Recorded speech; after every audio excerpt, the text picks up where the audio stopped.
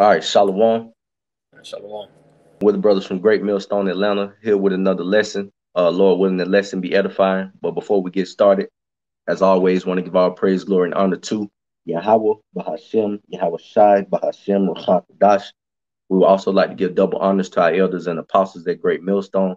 Also want to say peace, safety, much love, and blessing to the Akim across the four corners of the earth that are pushing out this truth and sincerity and putting their lives on the line to do so. I want to say shalom to you, brothers. I'm the brother Arak, got the brother Shamat with me. And we just gonna get into a quick lesson, not too long. Lord willing, it be edifying. And as you can see from the title, the fear of the Lord is what keeps us in check. All right, because we know the power of the Heavenly Father and His only begotten Son. Okay, we're not under the illusion that the Lord is all one way.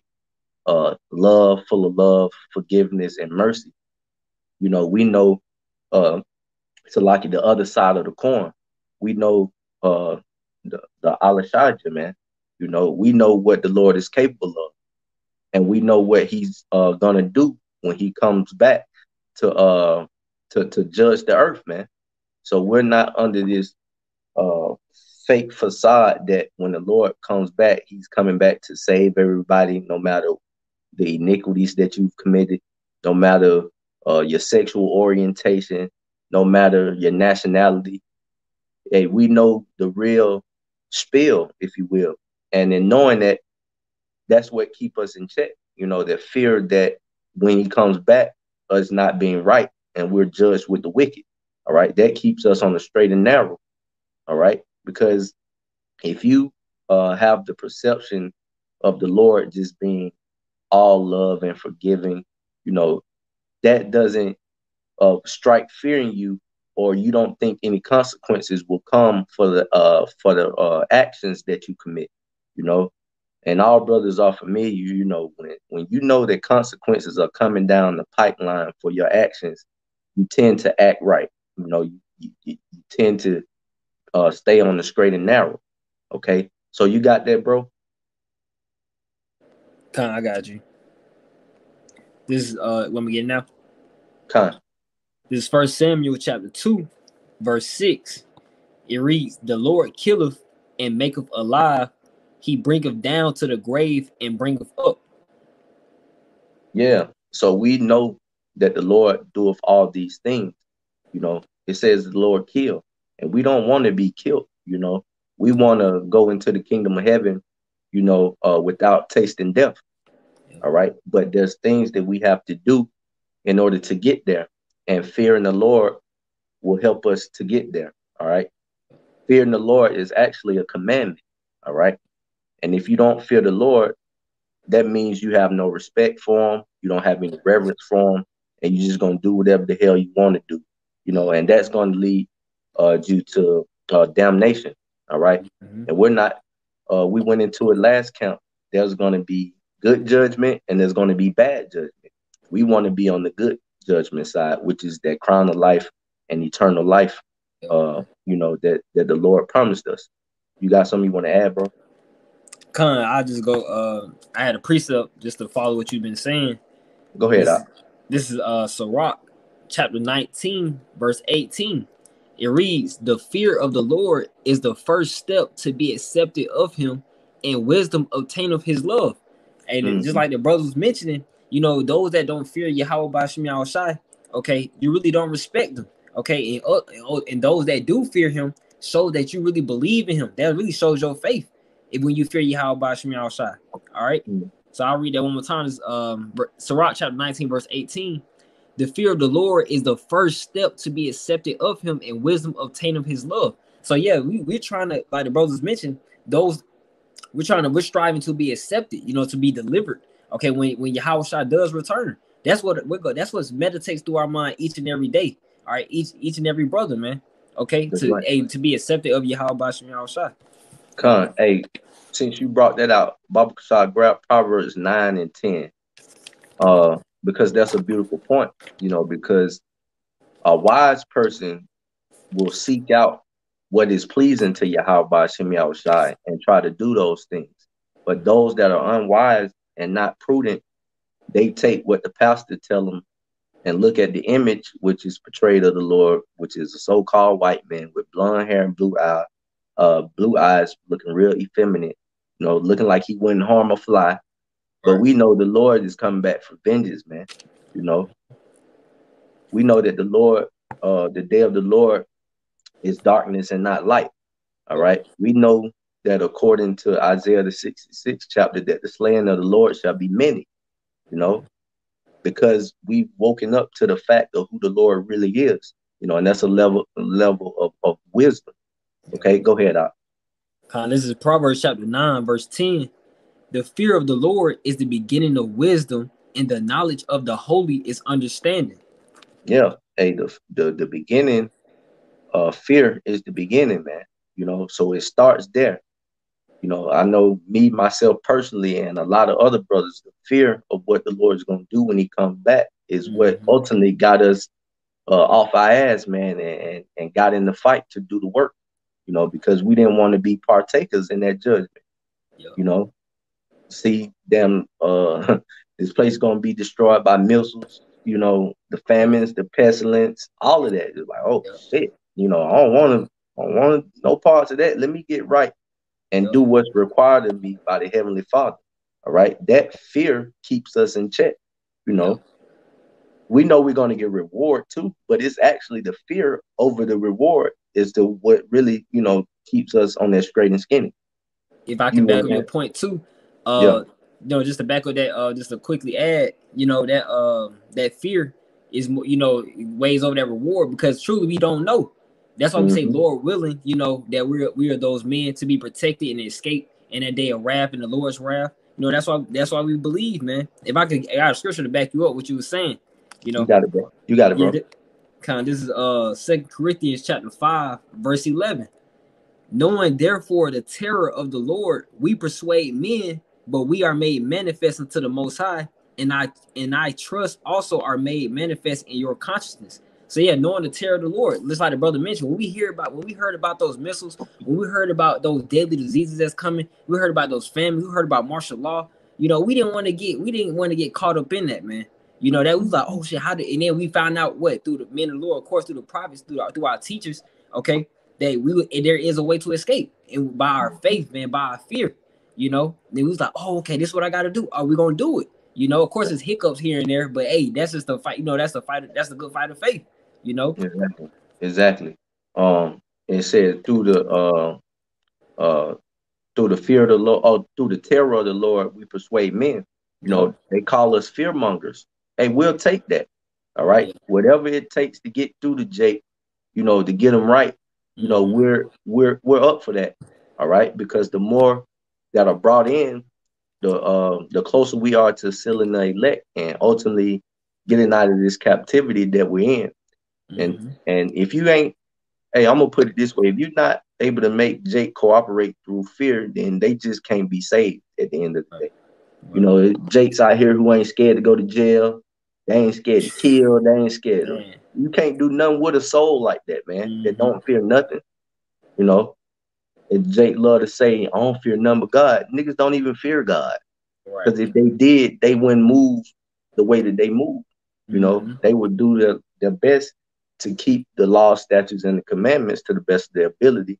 All right. And one of the commandments is to fear the Lord. Okay. They don't think that they have to give answers for the things that they do down here on the earth, the sins that they commit, because we're in a period of grace. But grace doesn't give us green light to go the hell off, because at the end of the day, once that grace period is over, we have to give an account for everything that we've done in meantime, in between time. All right. You had some.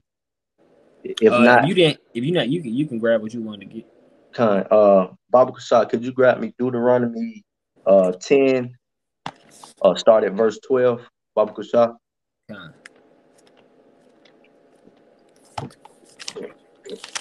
This is Deuteronomy chapter 10, verse 12. It reads, and now Israel, what doeth the Lord thy power require of thee? So what do the Lord require of the nation of Israel? Go ahead up.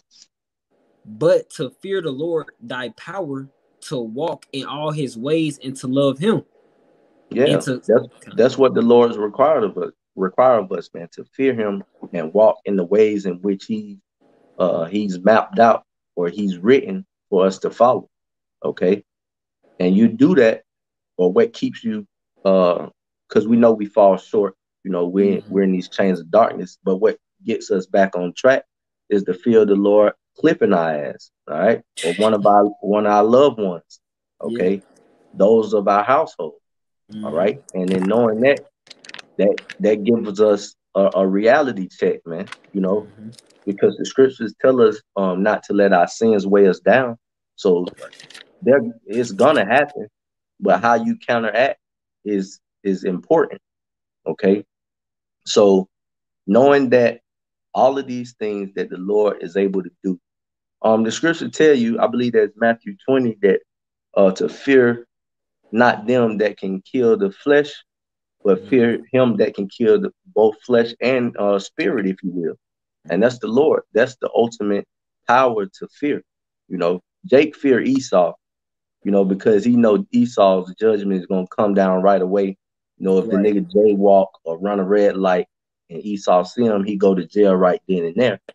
But since the Lord doesn't judge people right away on most occasions, it continues. They continue to do the things in which they've done because they don't fear the Lord.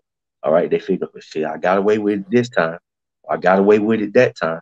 You know, not knowing that the angels are recording everything and taking it back to the Heavenly Father, man, giving them a report on everything that you do. So you're not getting away with it. You know, it was a more on that. Read verse. What you was at 12? Yeah, verse 12. Read 13 and 14 about the show. I finish off that verse. It continues to say, it says, and to serve the Lord thy power with all thy heart and with all thy soul, to keep the commandments of the Lord in his statutes, which I command thee this day for thy good. Behold, continue on. It says, behold, the heaven in the heaven of heavens is the Lord thy powers. It said the earth also with all that therein is. And that was pretty much the point of verse 13.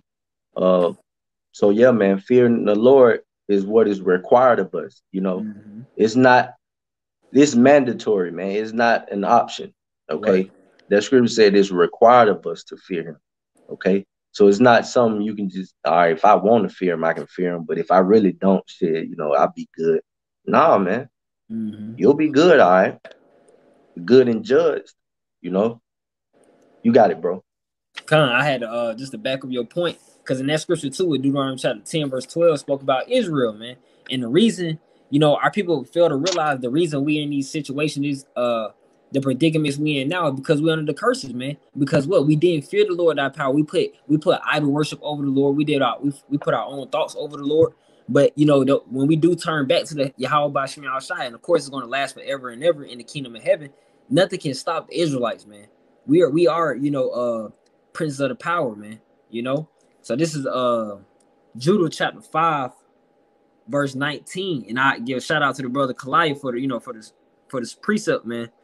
All right, Judah chapter 5 verse 19, the heathen, this is the heathen, speaking upon our power, man, the power of the Israelites. It reads, verse 19 says, but now are they returned to their power and are now come up from the places where they were scattered and have possessed Jerusalem, where their sanctuary is, and are seated in the hill country, for it was desolate. Now, therefore, my Lord and governor, if there be any error in this people, and they sin against their power, let us consider that this shall be their ruin, and let us go up, and we shall overcome them. So the heathen understood, like, if they're not right with Yahweh Bashim Yahshua, they don't fear, they're not doing they're not serving him, then the Lord will allow us to overtake them. All right. But verse 21, it says, but if there be no iniquity in their nation, let my Lord now pass by, lest their Lord defend them, and their power be for them, and we become a reproach before all the world. So, hey, when we get right, which we're doing now through the tabernacle of David, through the elect, Lord, when we be of that number, hey, the Lord is about to show the world, man. He's about to show all the other nations that their power, their philosophy, their principalities, hey, don't even compare. The world's about to see very soon, man. Exactly. You know, And the heathen, like the brother said, the heathens realized that what's wrong with you, Jakes, man? You know. Yeah. But the scripture tells us, man, that ox know of his owner and the ass his master crib, but Israel doeth not consider, you know. And plantation Christianity has further put our people in a hole, you know. It, it's not about fearing the Lord in Christianity, you know. It's about paying them tithes and come in your Sunday's best, hoop and holler, sweat, worship white Jesus, you know, that loves everybody, and everybody is going to be okay in the day that the Lord returns. All right. These people err not knowing the scriptures, man. That's not the Lord.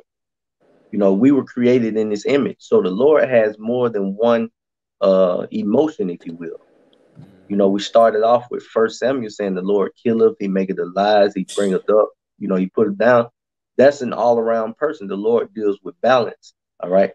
So in order to to be a balanced and a just power, he has to do multiple things. You know, he has to be a facet of many different ways, not just one way. You know, that's not balance. You know, unjust weight is an abomination, and the Lord is a power that he shall not lie, man. So if he say he coming back to render his anger with fury of fire, you know, that's exactly what's gonna happen. All right. No ifs, ands, or buts about it. And then knowing that, like the title of the lesson, that's what keeps us in check. That's what keeps us in the fight. That's what keeps us pushing the names Yahweh, Yahweh Shai, keeping his laws and statutes and commandments to the best of our ability, going out on the highways and hedges teaching. You know, fear is what keeps us, you know, motivated, or keeps us in check. You know, because we don't want to meet the Lord, man, when he comes back this second time. And that, like, you know, we want to be rewarded when he come back. All right. I got some real quick. This is Psalms 25:12. It says, "What man is he that feareth the Lord? Him shall he teach in the way that he shall choose. His soul shall dwell at ease, and his seed shall inherit the earth." You know, that's what we want. Okay. We want to be the first governing body of the kingdom of heaven, those that had not tasted death. Now, all Israel is going to be in the kingdom of heaven, but they're going to have to come back through the loins of an elect man. Okay. But on this side, they're going to taste death. All right. And, you know, Jake talk shit all they want to my they ain't scared to die. You better be, because when the Lord has everything pop off, it ain't going to be no quick, straight death. You know, the Lord may let you suffer and starve to death. You know, he may take you all the way through Jacob's trouble. You survive all that just to eat a missile. All right. So don't think it's just going to be a quick tap out. You know, you're going to be able to just down the spot. Nah, man, whatever the Lord sees fit for you to go through, you're going to have to go through it. All right. Torture, you know, all of that. Concentration camps. Who want to go through that shit, man? Exactly. You know, we may go through it too, but in the end, we shall be saved, you know, if we are of the elect. You know, that's why we say we the hopeful, and we do the things out of fear in order to make our calling and election sure, and diligence, man. You know, you had some, bro? I had something real quick. You got it. Yeah, because the brother, you know, continues to mention that, you know, this fear keeps us in check, because the Lord, Yahweh Bashim Yahweh Shai, we know there is nothing as far fetched than what he can do, man. And it can come immediately. Some just because some judgment doesn't come quick, others can, you know. And then when we see, because, you know, our people, you know, like the brother mentioned, Isaiah 1:3, you know, Israel do not consider. These people don't put that in their mind what the Lord can truly do. All right, that's why people really gonna need that wake up call, and it's coming. That wake up call is coming, man. You know, but this is Hebrews chapter 10, verse 31. It is a fearful thing to fall into the hands of the living power.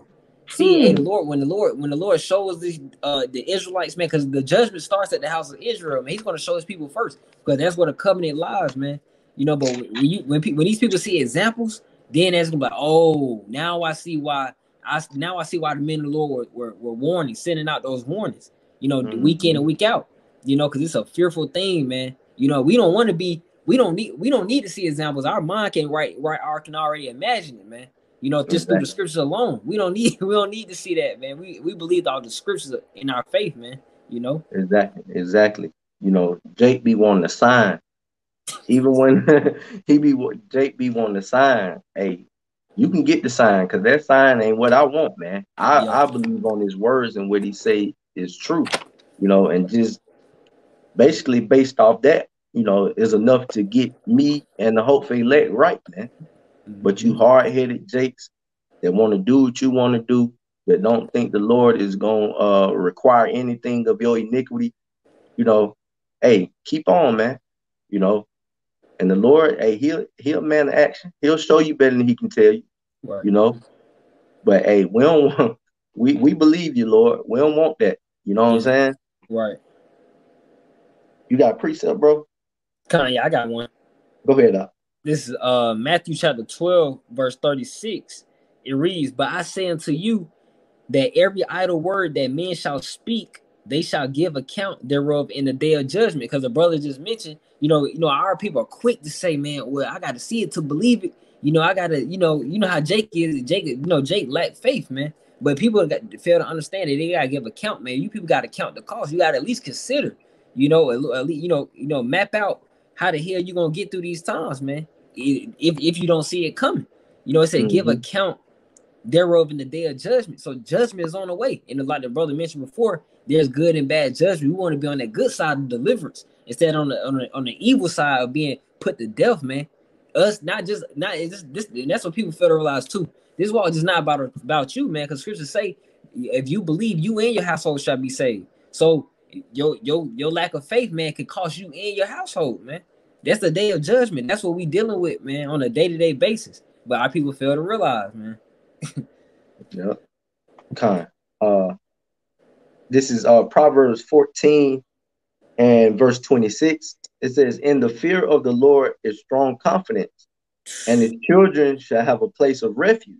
All right. And that refuge signifies a place of safety. Those that call upon the name of the Lord is a strong tower, and those that call upon it shall run into it and be safe. And those of us that fear him call upon that name, man, in every situation that we're in, the good and the bad. We give all praise to Yahweh Bashim Yahushai, because we know that he's a place of refuge, and not to only call on him when we're in need. The fear is what makes us reverence him in all things, man. Because you could be leaving out the house and barely escape a fatal accident, man. You'd be like, call on Yahweh Bashim Yahushai, because we know that our souls could be required at any moment, man. So that fear, and the name is a refuge, man. It's a safe haven. Continuing on, verse 27, "The fear of the Lord is a fountain of life, to depart from the snares of death." Okay, and that's what we trying to do, man. We trying to depart from the snares of death. So we have to fear the Lord in order to do so, man. You got it, bro. If you got something.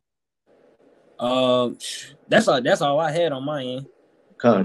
We can close out on that then, bro. Lord willing, it was edifying to an elect member too.